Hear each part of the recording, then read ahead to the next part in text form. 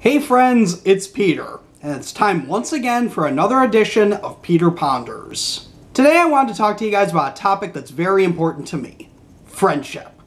I have many friends in my life, and I don't take a single one of them for granted. There was a time in my life where I felt that I had no friends at all, and ever since then, every friend I've had, I've considered special. And while I love seeing my friends and I love hanging out with them and catching up, there are circumstances that come up that prevent that from happening.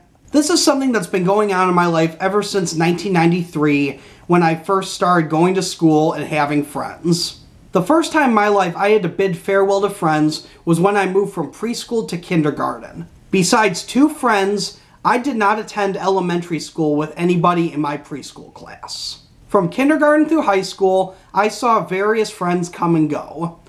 Friends would leave mostly because they had to move out of the district for one reason or another. Some friends decided to take part in homeschooling, while others transferred. Even in college, I had to say farewell to friends. In particular, during my sophomore year, two of my best friends ended up transferring around the same time. And easily the two biggest events in my life that led to friends moving on were my high school and college graduations.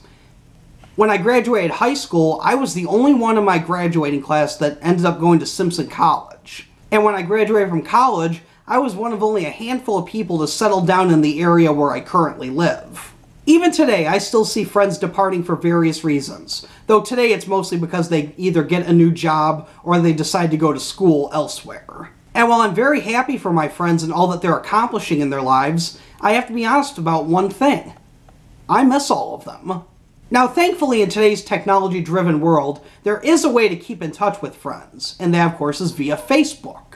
However, Facebook has a problem, in that it's not the same as seeing someone in person. Yeah, Facebook is good for keeping in touch with people, but it's not the same as sitting down at a restaurant and catching up with someone and enjoying a meal together. Over the past couple of years, I've been very fortunate to reunite with a couple friends in various ways. About 2 years ago, I was able to reunite with a friend of mine from elementary school who I hadn't seen in over a decade. We had a very nice lunch together, reuniting and catching up on old times. Likewise, just a few months ago, I had a phone conversation with a friend of mine who I haven't seen since high school. We spent over an hour chatting with each other, catching up, and talking about where our futures may be headed. Those reunions with my friends were amazing, and it's something I would love to do more of in the future. That's why, this year, I've decided to set a new goal for myself. I want to reunite with as many of my friends as possible.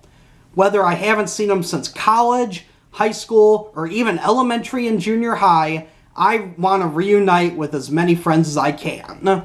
So friends, consider this your open invitation. I would love to see you this year. Whether it be me visiting you, you visiting me, or us meeting up at a mutual place, I would love to see all of you. And the best part is, my friends, I'm not picky about what we do. We could go out and grab a bite to eat somewhere. We could go out and enjoy a location somewhere. We could even go skydiving well, maybe not skydiving because that's kind of scary, but you get the idea. So friends, I'm hoping I can make this the most awesome year I've had in a long time by reuniting with most, if not all of you. I hope you guys are up for it as well. If you're excited for me reuniting with everyone, be sure to give this video a like. And if you'd like to see more videos from me, click that subscribe button down below. And until next time, this is Peter saying see you later.